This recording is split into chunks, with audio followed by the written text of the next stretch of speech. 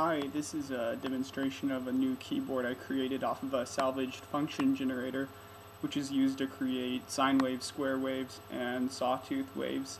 So I just modified it by setting up a series of potentiometers so that each key can be tuned, but I've never known how to play a real piano keyboard very well, so I decided to go with something I was a little more comfortable with. So I went with a QWERTY style keyboard and then divided up the circuit so each single key in a row is musical typing. If people are familiar with musical typing, it's set up like that, and it's fully adjustable. Each key can be retuned or adjusted for the note, and then it can be ran through the function generator on your choice of a sine, saw, or square tooth wave format. Here's a view of the function generator. So this was salvaged from a community college that was getting rid of all their electronics that were supposedly out of date. So as you can see, there's a function right here to select either square, saw, or sine. And right here you can actually adjust octaves, so you can go up to so high you can't even hear it, or low enough that you can't hear it. And then right in the middle is about the good audible range of about 1K to 10K. And you can easily blow out any sound system you have. I also put in a 400 Hz mod to kind of make funny sounds if you want that. What's cool is it's all connected with one stereo cable, so you can actually build new controllers for this.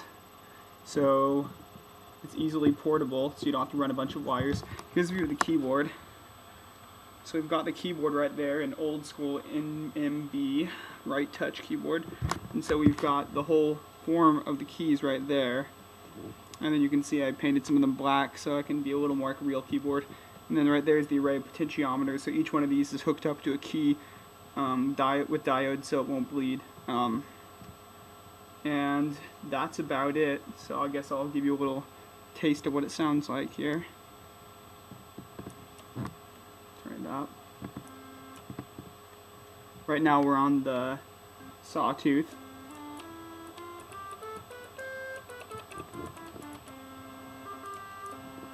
Running through some Memphis car speaker for lack of having an amplifier on me right now. Here's on the sine wave.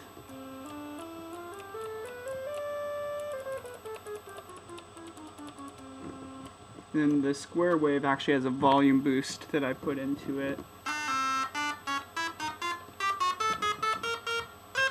So you can just kind of do whatever you want. It's a real keyboard.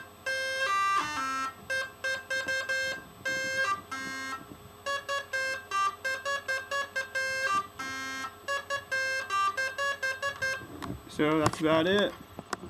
You can hook it up to whatever output you want, and it's pretty fun. You don't need to know how to play the real piano.